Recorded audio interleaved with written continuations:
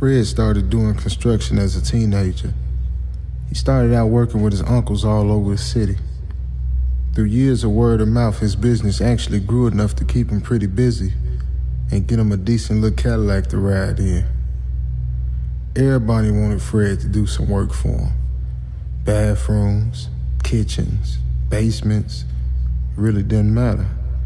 Fred would do the job better than anybody around. He always looked at himself as a perfectionist, making sure every swing of his hammer was precise and every cut of his saw was smooth. One day he was offered a job working for a major construction company as a supervisor. Everybody was happy that he would finally get a job he could retire from. He could finally get a chance to show the world how great his skills were. Since he ain't go to school or nothing and didn't have a bunch of certifications, the workers in management looked down on Fred. He would have to go through a bunch of hoops just to get any of his ideas in the plans, and he would have to cuss the workers out just to get them to follow orders and get back from lunch on time. Fred started to grow tired of the company, but he didn't want to let the hood down. He decided he would work twice as hard now. He started being more hands-on, and one day he showed up one of the top carpenters in front of all the young guys. Fred wasn't trying to be a jerk, but he just wanted the job done right, but the guy refused to listen to him. So the good old boy Fred showed up already hated Fred for having a position in the first place. And now, he wanted Fred dead. He fantasized about hurting him. And as Fred finally started to gain the respect of management and his team, he planned on how he could bring Fred down. The company landed his biggest contract ever, and they put Fred in charge. Man, he got right to it, writing out plans and giving orders. The good old boy waited for a chance to sabotage Fred's plans. He went into the computer and changed the measurements of the materials Fred had to order. You might not know, but in the construction field, measurements are everything. Everything has to be perfect, or else you're gonna lose thousands, and in the case of this job, hundreds of thousands of dollars. And of course, Fred was fired. His boss cussed him out so bad the whole office shook. Fred tried to plead his case, but boss man wasn't hearing it. On his way out the office, he saw the workers standing by their trucks laughing it up. Fred walked up to the good old boy, accusing him of changing the measurements. Everybody broke them up, and when they finally started to settle down, the old boy spat in Fred's face. Fred went clean off and grabbed the 2x4 and started whooping everybody. The police were called, and long story short, Fred got a few years to think about what he had done. The hood's heart was broken. Everybody knew they did the brother wrong, but they painted him out to look like a crazy man hell-bent on revenge. In prison, he kept to himself, fixing things around the cell block and in the yard. Nobody messed with him because everybody needed him for something from time to time. The guards would even let him keep a few tools on him. One day he received a card in the mail from an anonymous person, and it read, "Too bad you can't build a ladder to climb out of that hellhole you in, boy." Fred instantly started screaming in anger. He tried to make the best of his situation and leave it behind him, but Fred losing everything still wasn't enough. This was the last straw, and Fred just snapped. I don't know who they think they messing with. I don't play that. I got something for you though, boy, don't worry about it. That night, Fred used his tools to break out of his cell. His knowledge in construction helped him escape through the ventilation system.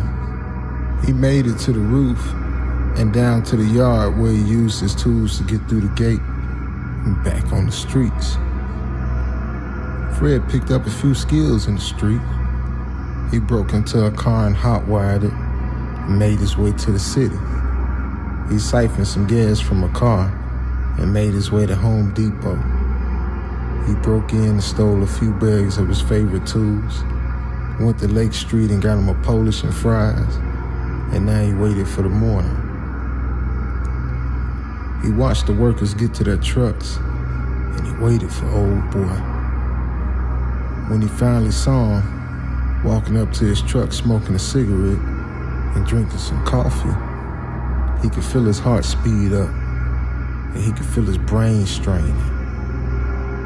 He followed him to the job site. The old man was on his Bluetooth headset talking away, so he had no clue he was being followed.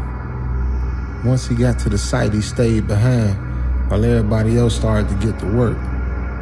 After listening to the favorite part of his favorite radio show, he went into the building. The lighting in the building hadn't been fully restored yet, so they relied on mostly the sun, and temporary lighting ran by extension cords. Fred followed them deep into the building, pretty far from the other workers. He watched while his soon-to-be victim set up his work area. It was pretty dark, so he set up a light and pointed it in the direction he was working. Once he was settled, he was interrupted by a loud bang. He got back to working, but a second louder bang stopped him completely this time. I told them to let me finish down here before they start messing around. Y'all get back up them stairs and let me finish, and y'all finish on up there. He didn't get a reply from a voice, but another bang. This time he stood up and looked around. Y'all better get to work. Stop kidding around. Then his light went out. He scrambled to the cord and traced it. He could see it been cut. He ran to his tool bag, but he slipped. As he stood up, his hand was smashed by a hammer. Fred stood over him with his hammer raised above his head. The good old boy's face was twisted with fear. While Fred said to him, "You just couldn't leave me alone, could you? Just had to hate on me, didn't you? I'm just trying to make a little money, earn a little honest day's pay, but you just had to mess with me, right? I'm gonna build that ladder you wrote about. Maybe you could use it to climb out your own grave." Fred swung his hammer again. Unc always told Fred to clean up after you work, so he took his time to clean up the mess he made. He saw his victim's phone and picked it up to call the boss man. "Good morning, how's the job coming?" "We had a major accident out here. I need you to send OSHA." Who is this?" "If you don't know, you're gonna know real soon." "Is this Fred? You fired me, and you know I was set up. I ain't never messed up like that. I produce better than anybody that ever worked for you, but you dogged me out and fired me?" Fred, I'm sorry, sir. I had to. I almost lost the contract. How are you on Mr. Taylor's phone anyway? You know, how many nights do you think you can go without sleep? Because as soon as you close your eyes,